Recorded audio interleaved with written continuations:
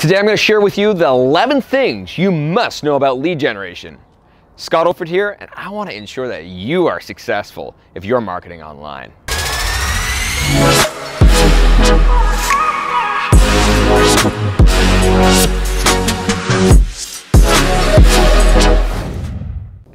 So the first thing is, you must realize that every single idea is a good idea. The entire idea of online marketing is being able to test, and being able to analyze that information and utilize it for your own unfair advantage. There's no right or wrong thing when it comes to online marketing. There's no wrong or right idea or concept. And a lot of the time, the things that you don't think work will work, and the things you think will work won't. It's based upon your market, your demographic, who you're really talking to, your message, your audience, so many different things. So never discount something, and also always remember that online marketing is about a series of failures that bring you to success. So inside of lead generation, there are buckets and awareness levels. Now, when it comes to the awareness levels, you may be familiar with my SSF method. It's about the sidewalk, slow lane, fast lane. Sidewalk is somebody that doesn't understand the pain or problem. The slow lane, someone that doesn't understand the process or methodology. And the fast lane, somebody that doesn't understand the solution. And the beauty is, you have the ability to inform them and allow you and your company to magnetize them towards your solution, allowing you to actually impact and transform their life, relationship, or business.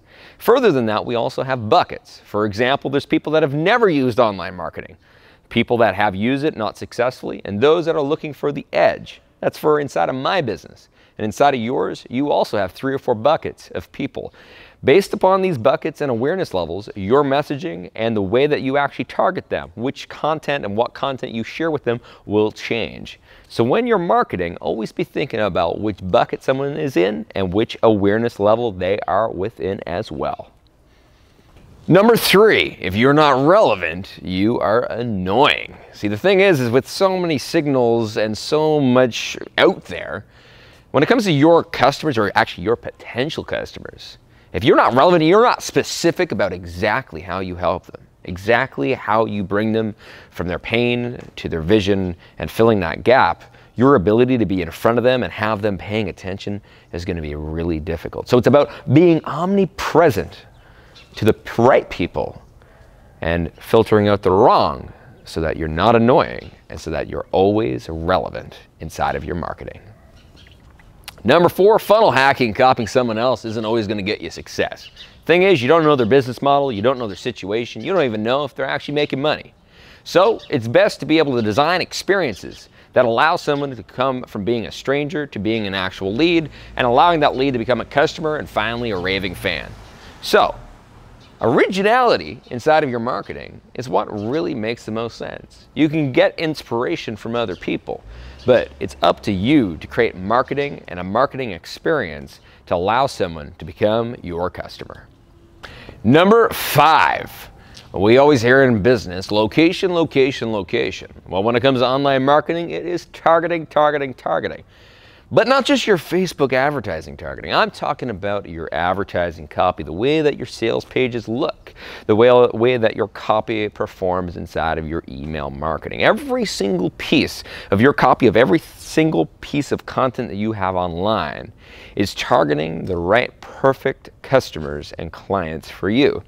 And if you're not thinking about this, if you're not consistent in the way that you show up online with the content that you have, your ability to attract your perfect, ideal, dream customers and clients so that you can help transform their life will be that much harder. And when it comes to Facebook ads, what most people don't know is that your targeting is in your ad copy. Number 6, if you're not getting 1 to 5 return on investment, at minimum, you're not going to really be profitable. Now think about this for just for a minute. It costs a lot of money to actually run a business. If it's going to cost, $1 to get $2, people look at that as being good. For me, I don't really believe in that. I believe that we need to get at least 5x for every dollar we're putting in. Ideally, $10 for every dollar we're putting in. Traditional advertising costs should only be about 10% of your actual revenue. Yet we're all online here spending way too much money on lead acquisition. all because everyone is so concentrated on just lead generation and just getting that return on investment right away. If you're not doing this, your ability to have a sustainable business that's actually profiting you, it's going to be really, really, really difficult. So expect more from yourself and expect more from your online marketing. Number 7, if you're not utilizing a waterfall effect inside of your lead generation, then your ability to generate profit is going to be really difficult. Inside of the SSF method, if you don't know what that is, click above, we have sidewalkers, slow laners, and fast laners. And it's very important that not only are we relevant to those people, but we're nurturing those people. See, as people come into your marketing funnel that are in the sidewalk, the slow lane, the fast lane, they're automatically going to go from one lane to the next as you inform them. When you allow somebody to understand what relevant pain is in their life, they go to then wondering what the solution is, or rather what the process and methodology is, which is of course the slow lane. Then once they know that you're the authority, you're the person they should be looking up to be able to help them with that relevant pain, they transfer to the fast lane. So this means the leads that you're generating today are going to be able to actually generate you significant revenue a week from now, 2 weeks from now, 6 months from now, 2 years from now, allowing you to have a return on investment as an asset instead of just simply a cost. That means when you turn the Facebook ads off, the lead cost goes down and your ability to profit goes up. Number 8, it's about playing the long-term game. If you're expecting to get your return on investment right away, well, you know what? You may get a little bit of an ROI at the beginning, and really it's only about being able to break even at the beginning, or at least that's my personal philosophy. I believe that our biggest return on investment comes from being able to play the long game inside of our business. By being able to nurture relationships and allowing our potential customers to come to us, hunting us down and asking what's it going to take for the ability to work with you. And that's a situation I want to be in, because in order for us to create significant transformation in the lives of our clients and our customers, it takes commitment. And it takes commitment from them, not just financially, but emotionally. And when we have the ability to transform someone and have their true trust from being able to observe and see us and be able to consume our content, we have the greatest ability to get paid what we're worth, as well as create the largest amount of transformation in their life. Want to be a big fish? Well, number 9 is about being a big fish in a small pond. See, inside of your online marketing, you don't have the money to be able to be the big fish in your entire niche, but you do have the ability to be top of mind and omnipresent to those people that are leads of yours. See, inside of your audience is about being top of mind, being always in front of them, sharing your content, sharing your value, and ensuring that they remember your name. It's about being the Coca-Cola of your niche, about playing the game that companies and brands have played since there's been advertising on planet Earth.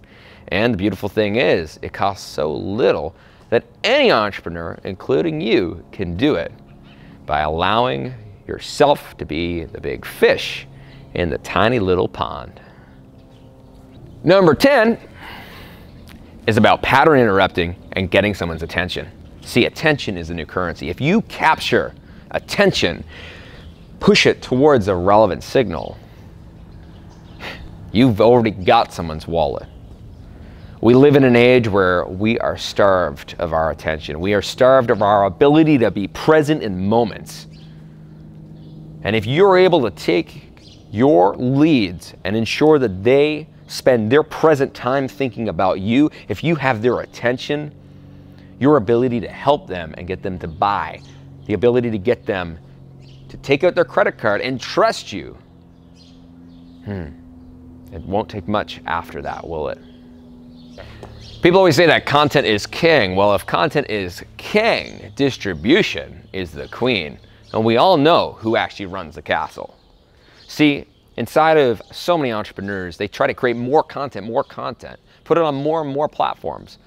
Really, the idea here and the concept that's going to allow you to be successful is about ensuring that your content is distributed to the right people. It's not just about creating more value. It's about distributing the value you have in an effective and efficient way. So that's the 11 things you need to know about lead generation right now. As an entrepreneur, if you do not have the ability to create intimate one-on-one relationships in a one-to-many way, by utilizing automated lead generation and ditching the referrals and the networking, if you want to be able to play on a bigger level, because deep down you know you're not playing big enough then it's time to go from being the best kept secret to being the biggest name. It's not about the ego, it's about realizing that you're an expert in what you do and that you need to be able to impact more people than you are today. Not just because you want the abundance and freedom in your life, but because you know that you have a transformation that someone out there needs, they just don't know it yet. And if that's you, click below, take a look at the guide, because I know that you're going to absolutely love this 4-step process that allows you to go from the best kept secret to the biggest name. Scott Oldford here, and I'll see you next time. So if you enjoyed this content and you want more of it, make sure you go ahead and subscribe. And if you want other entrepreneurs just like you to be able to also access this information, this knowledge, make sure you go ahead and share it with someone that means the most to you. Remember, as entrepreneurs, it's our job to be able to help other entrepreneurs continue to elevate, allowing us to evolve society and evolve our world. I'll see you next time. Bye.